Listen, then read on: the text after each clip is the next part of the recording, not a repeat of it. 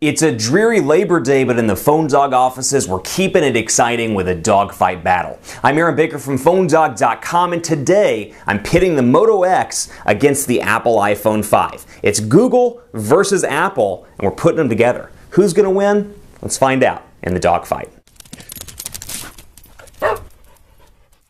Just when you thought the battle was over between the iPhone 5 and Android devices, we're bringing it back for what's most likely going to be the last dogfight before the replacement to the Apple iPhone 5. But this, two devices very similar in size, and for a lot of people, I think two devices very similar in terms of functionality. So if you're going, you're looking for the Moto X, you might be looking for the iPhone 5 as well, be it for a size purpose or whatever the case may be. This is the Moto X versus the Apple iPhone 5 dogfight battle, and I'm doing something a little bit different in this dogfight. In part one, we're going to talk about the hardware. In part two, we'll talk about the software. Let me know what you think of the new format on Twitter at PhoneDog_Aaron or on Facebook at Facebook.com/HiAaronBaker. But this, Moto X versus iPhone 5. Google's version of the iPhone, if you will, in a lot of different ways. Sure, they've got the Nexus 4 and they've got the Google Play Experience program with the HTC One and the Galaxy S4, but this is the first device that's really come out, along with the Droid devices on Verizon, that has Google's design theory as part of Motorola. If you recall, they bought Motorola some time ago, and they've been working behind the scenes to get a device that's very similar to the stock Google experience, but has kind of that Google design hand in it, if you will. And you notice that all throughout the Moto X. So even though Motorola is technically a separate company, this is as close as it gets to getting a Google device that's designed by Google and has Android, which is obviously made by Google. Then, of course, you have the Apple iPhone 5, all made in-house. Apple makes the product, Apple makes the software, and for a lot of people, that's a huge benefit. Let's take a look at the hardware in the dogfight. But before I get too far in, special thanks to our partners at Best Buy Mobile, because they're hooking us up with free phones like this that we give to you for free on PhoneDog.com. So check it out. It's the One-Pawed Bandit giveaway game on PhoneDog.com. When you walk into Best Buy Mobile, they'll make sure you walk out working with either of these devices. If you're spending the Labor Day in Best Buy getting a device, they'll make sure your email, your web, your contacts, your iTunes Store, your App Store, and more are set up and ready to go at Best Buy Mobile. So really excited about this dogfight because, again, this is as close as it gets to being a Google device versus an all-Apple device. So let's take a look at the specs. First of all, we'll talk about hardware and we'll talk about specs while we're doing that. The Moto X has a 1.7 gigahertz dual-core CPU with Motorola's X8 architecture here. So even though it has a dual-core CPU, don't let that deter you.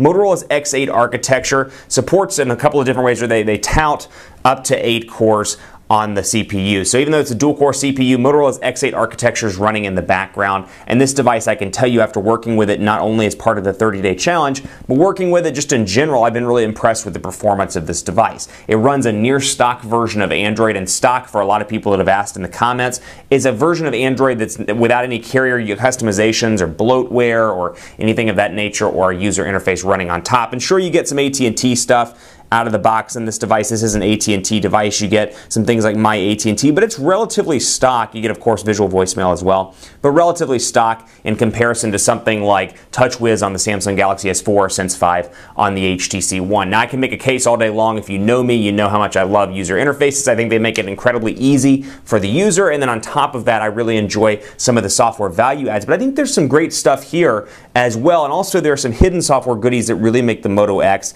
a useful device, which we'll talk about in part two. Then you have the Apple iPhone 5 over here, and we'll go back to talking about specs of this just briefly here. 4.7-inch, 720p HD display. Pixel-wise, 720 by 1280 pixels here. It's 4.7 inches. You've got a 10 megapixel camera on the back with 1080p HD recording, a 2,200 milliamp hour non-removable battery. You have the option of 16 or 32 gigabyte variants through the Moto Maker. This is a 16 gigabyte variant. We'll take a look at how much of that storage is available a little bit later. 2 gigabytes of RAM. And then you got a front-facing camera as well on Android 4.2.2. Then over here you have the Apple A6 CPU running in the Apple iPhone 5. It's clocked at somewhere between 1.2 and 1.3 gigahertz. You've got an 8 megapixel camera on the back with 1080p HD recording, a 4-inch display on this device, Retina display, 640 by 1136 pixels. It's 4 inches again. And then in the back you've got, of course, your battery. This one can come up to 16, 32, or 64 gigabytes of storage. This is the 32 gigabyte AT&T version, in case you're keeping track at home.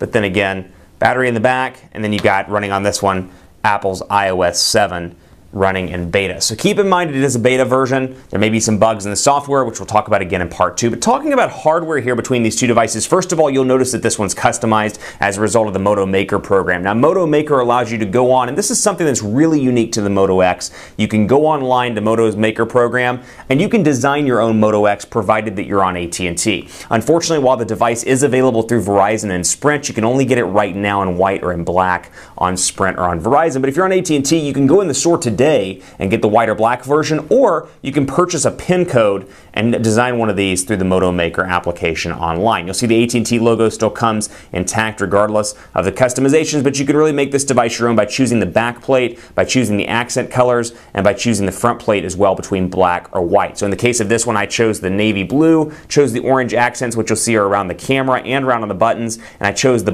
black front. Think back to 2000 and you remember the Nokia 5100 series and all those ones with snappable face plates, which you change the color. That's kind of what Motorola is going for here, but it's very much a 2013 version of it, with it being designed in a factory in Fort Worth, not too far from my office, actually about 30 miles from my office, and you can design several different colors. Now you get a ton of different colors for the back plate. You get quite a few options for the accent colors as well. And then on the front you get your choice between black and white. But they also take the customization process further with some cool little things like the ability to customize the startup screen and add your own message. Coming soon, the ability to add custom text to the back of the device. And one of my personal favorites, just a cool little touch, the ability to choose between a white or black charger in the box. So if you get a white front plate, for example, you can get a white charger. If you get the black one like I did, you can opt for the black charger.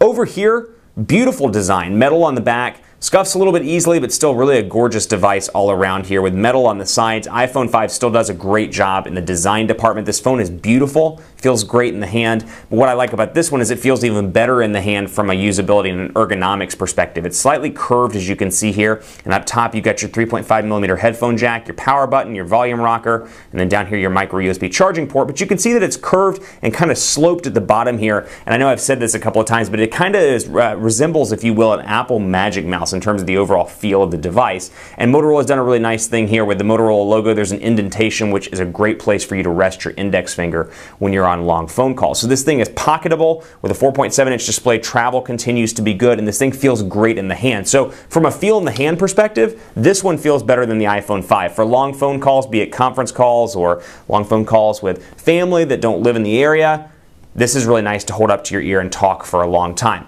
Apple's iPhone 5, I love the beautiful, it's a very beautiful device. I love the way it looks and feels, but in the hand, it's definitely a little bit less than this one. It's definitely got more of a boxy feel, if you will, between the sides and between the back. It fits great in the hand, don't get me wrong, and the travel continues to be very good on this device, but for a lot of people, I think, 4 inches display-wise is a little bit too small in today's world.